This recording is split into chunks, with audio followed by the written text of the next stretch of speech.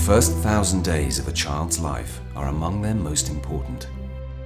Baby Guan is no different. Because his mother had good nutrition and health care during her pregnancy, she delivered a healthy baby. It's important that mothers breastfeed their babies as soon as they can after they give birth. After the first 6 months of feeding only breast milk, mothers should introduce other healthy food. Parents should ensure their children are vaccinated for common childhood diseases that are preventable, so that children stay healthy. Because of this healthy start, these children will grow and develop physically and mentally. Their bodies will be strong enough to fight off disease. They will grow and help their family and communities thrive. And in turn, they will have healthy children of their own.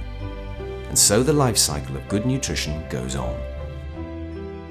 But tragically, many millions of children in the world don't have the healthy start that these children have had. Every year, 20 million babies around the world are born under ideal weight. 170 million children are chronically malnourished and will not develop to their full physical, intellectual, and social potential. Worldwide, 500 million women suffer from anemia, due mainly to insufficient iron in their diet. Anemic women find it harder to take care of themselves or their children. They find it difficult to work and will face greater dangers in pregnancy. They are also more likely to give birth to babies who are underweight. Ironically, and often in the same countries and communities where malnutrition lurks, 1.5 billion adults and 43 million children under 5 years are overweight. Obesity brings with it a higher risk of diabetes, cardiovascular diseases, and cancer in later life. Science and experience have shown us that we can work together to take positive action to improve the nutrition of adults, teenagers, and children, especially in the first 1,000 days of life. How do policymakers know what to do?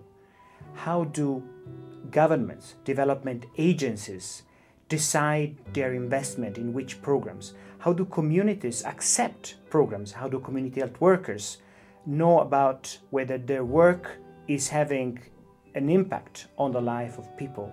eLENA can help all that.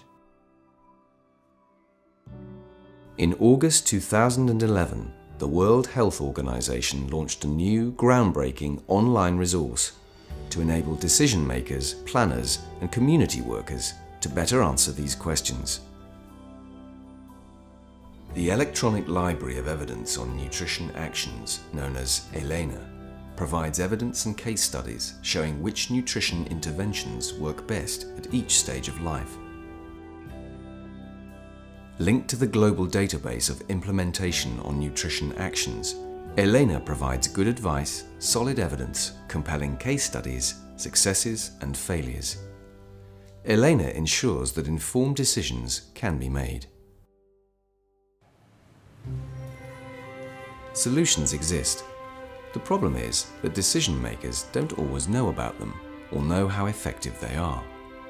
By promoting proven effective nutrition actions, eLENA changes all that.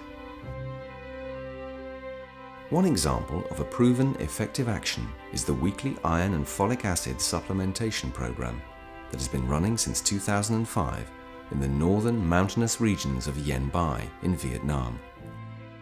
Designed to combat high levels of anemia that result in smaller babies and lower levels of productivity, the program provides weekly iron folic acid supplements through a network of community health workers with the support of the Vietnamese government. As promoters for the project, we ourselves started taking these tablets and mobilized our friends and colleagues to do the same, according to the schedule. And since then, the health workers have been providing us with these tablets on a regular basis.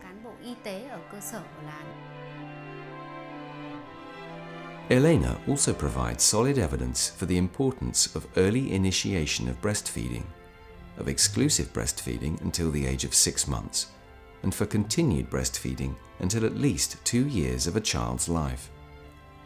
Several countries have shown how successful this can be. In the Philippines, the First Embrace campaign changed hospital practices so that more women had early skin-to-skin contact with their babies, were kept close to their babies, and encouraged to begin early breastfeeding. In Cambodia, more women are exclusively breastfeeding as a result of media campaigns, personal counselling, and baby-friendly hospitals. We have a vast amount of critical information on the eLENA website, and we are continuously updating. But eLENA is also a living organism, and we're relying on the information that program managers, field workers can contribute to the eLENA, so that it also portrays a concrete experience of how the programs are delivered on the ground. And that information will be used to improve the life cycle of nutrition for millions of people.